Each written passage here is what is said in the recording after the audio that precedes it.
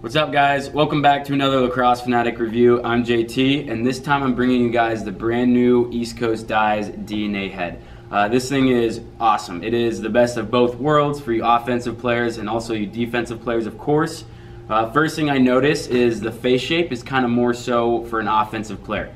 Found that it's extremely comparable to the STX Stallion 700, but then when I went to feel how stiff it is, it's pretty heavy, super stiff, so I feel like it's going to be super durable. And I know that's one thing East Coast Dyes was going for, is they're trying to eliminate the warping that's super common in all heads on the market today, especially when it gets hot during the summer and whatnot. Your head becomes vulnerable to different shapes over time.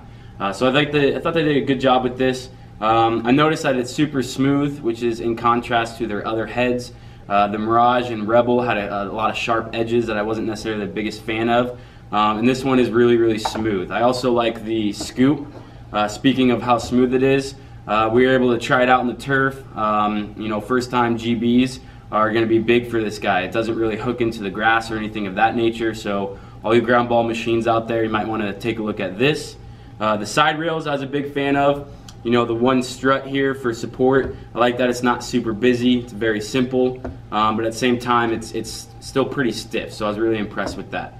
I like the bottom rail is fairly straight, and that kind of invites a high, mid, or low pocket, whatever your preference is there.